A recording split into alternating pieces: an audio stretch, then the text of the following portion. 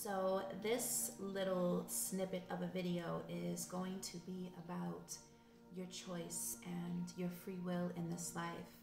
And I just wanted to, for whoever this is for, just say to you currently that no matter what is happening around you, that is not the only reality that you have to tap into. Right now, there is a lot of wheat being separated from the chaff.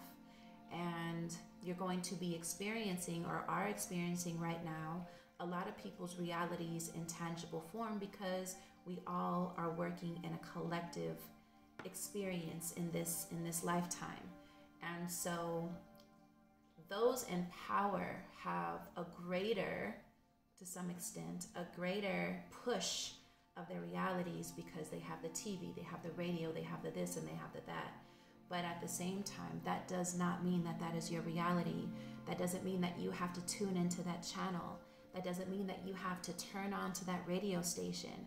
There is a bunch of other channels and radio stations out there that will feed your soul the way that it's supposed to be fed. Now, if that's the life that you choose and you like to engage in that, then so be it. Listen, that's everybody has free will, and I hope you enjoy the ride. All I'm saying is that, you know, for those that may feel like they're stuck right now or going through certain personal things that, you know, you're keeping to yourself, or you feel some type of way, you have anxiety, or you're, you know, fearful, or even thoughts of, you know, suicide, or, because those are the things that people aren't even talking about that are at a high level right now.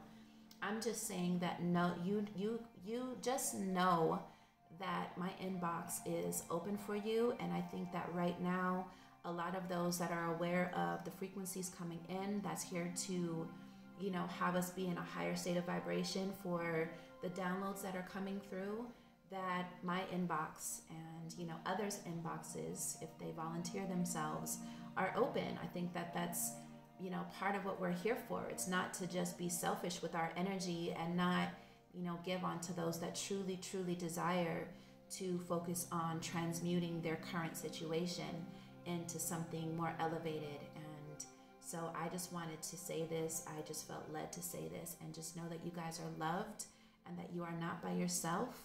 And just know that, yes, we haven't even entered the belly of the beast yet. We're just getting started. So you have to prepare yourself mentally, physically, emotionally, and spiritually. You have to make sure that it's all aligned. So just give you guys just love and abundance, because we truly, truly need this right now. Regardless of all the other bullshit that we get distracted with, we have to begin to feed our soul.